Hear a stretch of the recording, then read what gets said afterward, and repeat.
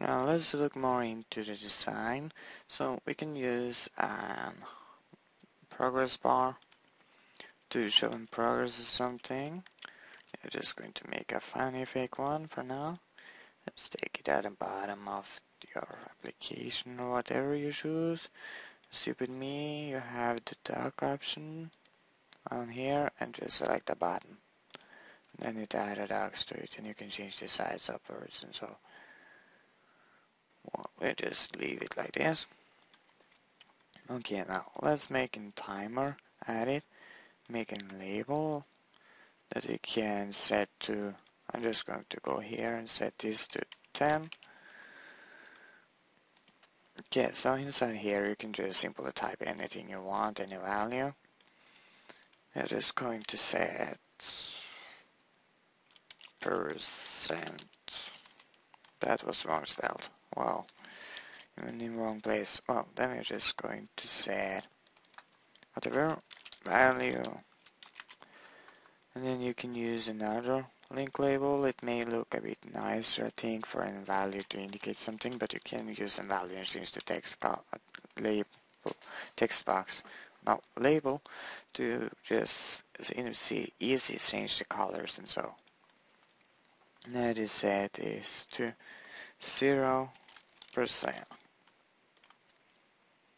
Okay, or maybe not. We're just going to use a label and 0%. Happy ending. There, now let's go into creating a button just so, and set the interval time and the timer to something more proper. We just set it to 50 and just click in timer on start. Go back here, or if you just double click it, the timer, and then you can progress bar 1 increasement, and you set it a value to increase with 1, we say, and then we can just do like this, and you will see it's starting, it's increasing.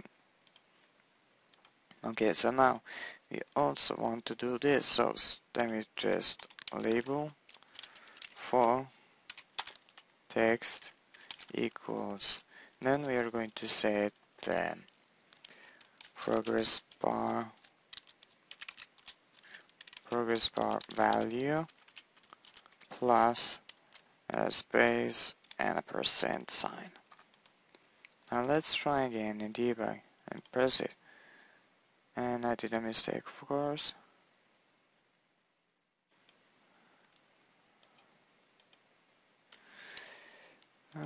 Because you had to set it to string, you had to use the quote.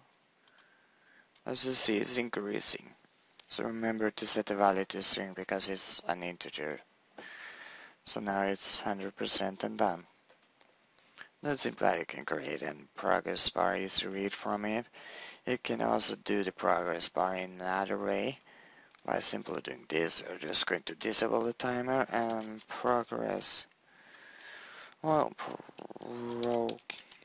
bar and update. But first we are going to go, I think it was step. I can't remember everything. I think it was.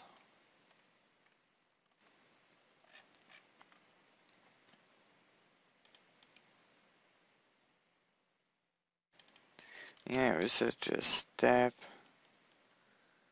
step equaling how much you want to increase it. We just set it to 10. And then you can set like progress bar and update. I think it was, unless I grown old by the time I have. Well, I found it is a perform step. Of course it is. So now you can try and debug, and when you see it's increasing the value to with 10 each time you press it.